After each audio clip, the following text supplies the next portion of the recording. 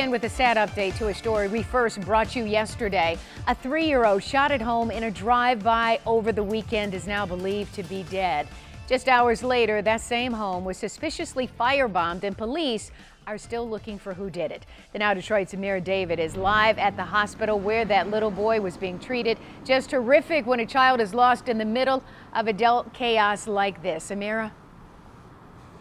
Horrific, tragic, you name it. It is incredibly appalling. This mother telling us that she was literally in the bed with this little boy when all of this unraveled. And I want to show our viewers now a picture of this little boy, Jamar Quinn. He had been here at Children's Hospital in a coma fighting for his life.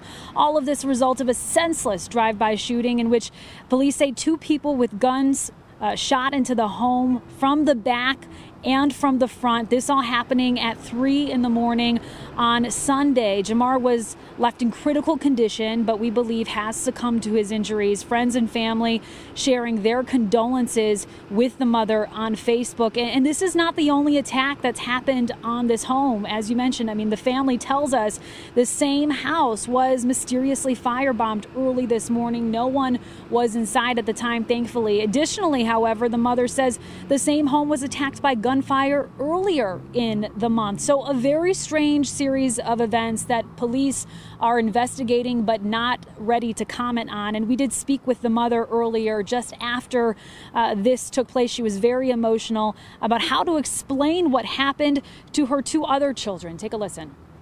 And you come home, I can't explain that to them. Whoever did it, whoever set the house on fire, whoever did it to my baby. I just want to know why.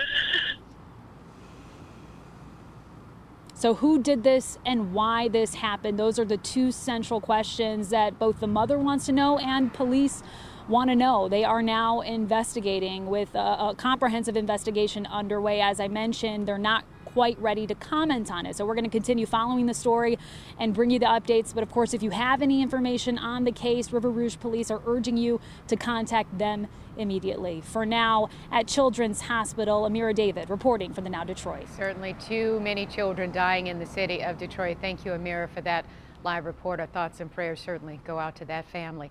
Let's check in now with Chris Stewart with more on our headlines.